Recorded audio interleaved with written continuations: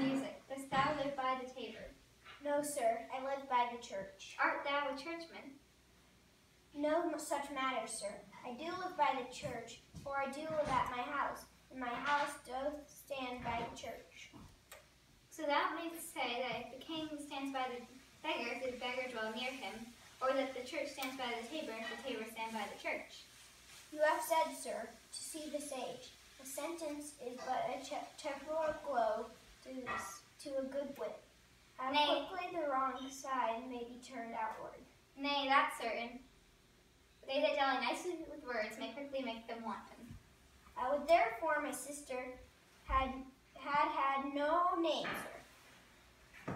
Why, man? Why, sir, her name's a word, and to dally with that word might make my sister wanton. But indeed, words are very rascals sent upon to disgrace them. By reason, man. Troth, sir, I can yield you none without words, and words are grown to false. I am loath to prove reason with them. Art thou a merry fellow, and carst for nothing? Not so, sir. I do care for something, but in my conscience, sir, I do not care for you.